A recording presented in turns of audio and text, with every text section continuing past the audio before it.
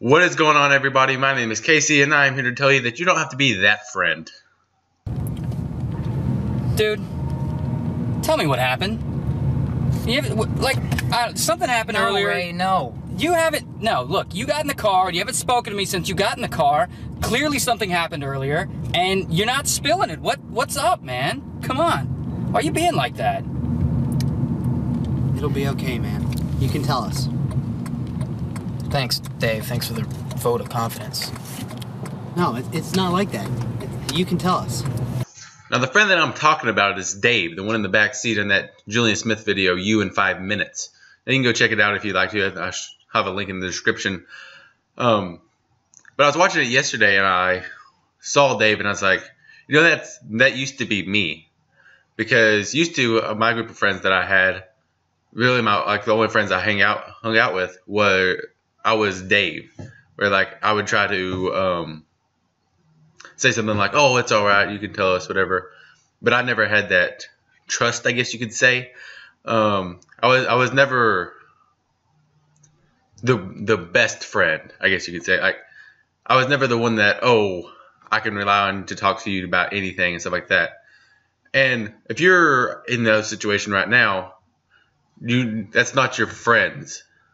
Yeah, they might be your friends. Those people are still my friends today. But the people that you want as your best friends, the friends that you can rely on, you need to go find those people that will trust you to talk about things and will actually share with you what's going on. And so you don't have to settle with being the Dave in the friend relationship system.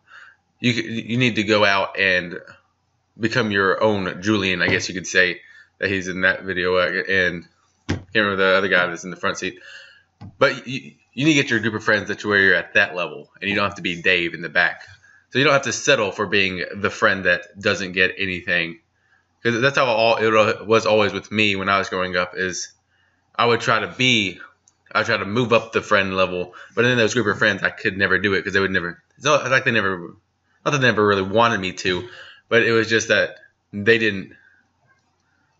They already had a friend to fill that spot, so I was supposed to be Dave, basically, just a friend that's there as a friend, and not anything more than that, or more just a guy there as a friend.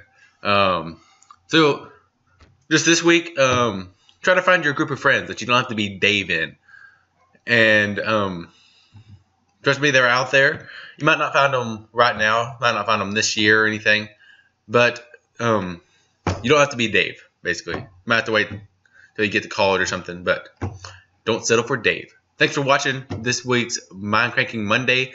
Check out Words Away Wednesday when it comes up, and Freaking Fun Friday. And also make sure you go check out the last videos. Last week for Freaking Fun Friday, I did a lip sync to Shut Up and Dance, so be sure to check that out. And thanks for watching, guys. Subscribe for more.